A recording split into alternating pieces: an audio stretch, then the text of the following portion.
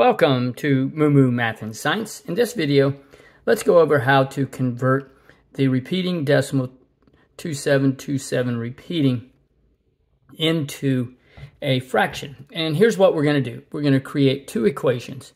Equation 1, we're going to place the repeating digits just to the left of the decimal point. And equation 2, we're going to put the repeating digits just to the right of the decimal point.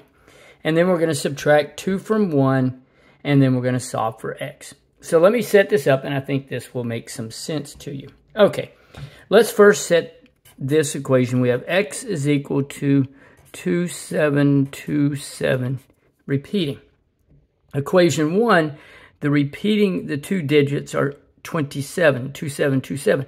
So we need the decimal point right here. And in order to move it two places, we can multiply it by 100.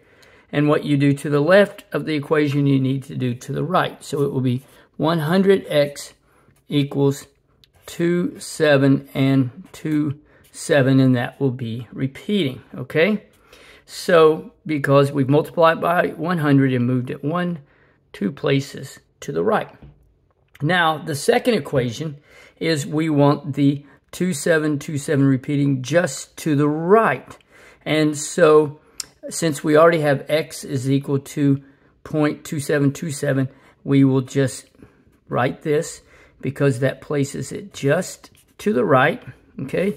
So now we have two equations, and so we're going to subtract 100x minus x is 99x, and then bring down the 27, and then all of this cancels, okay?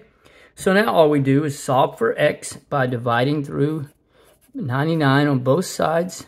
These cancel, so we have x is equal to 27 over 99. Now we can further reduce this because they're both divisible by 9. Okay, and when we do that, 27 divided by 9 is 3, and 99 divided by 9 is 11. So 0.2727 repeating as a fraction is 3/11. I hope that was helpful.